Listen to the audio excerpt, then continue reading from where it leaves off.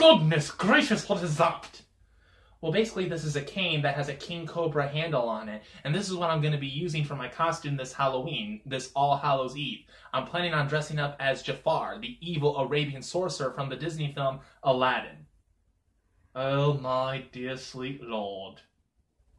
This man is in big trouble with God. What are you talking about? Come on. Celebrating All Hallows Eve like it's Christmas. Dressing up as an evil sorcerer, an agent of the devil. I shall pray for your immortal soul. You're going to need it. Goodness me. It's not like I'm practicing any real sorcery, and I'm not trying to give any glory to evil. Are you? Of course not. Like I said, it's just entertainment.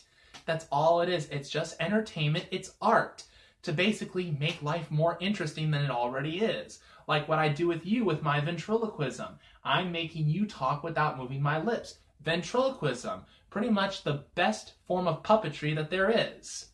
Don't exalt yourself. Remember the words of our Lord Jesus Christ, how he said, "Those who exalt themselves will be humbled, but those who humble themselves will be exalted." Amen, Father. Amen indeed, my son. Go and seek the Lord, and put this All Hallows Eve nonsense behind you. Entertainment. Huh.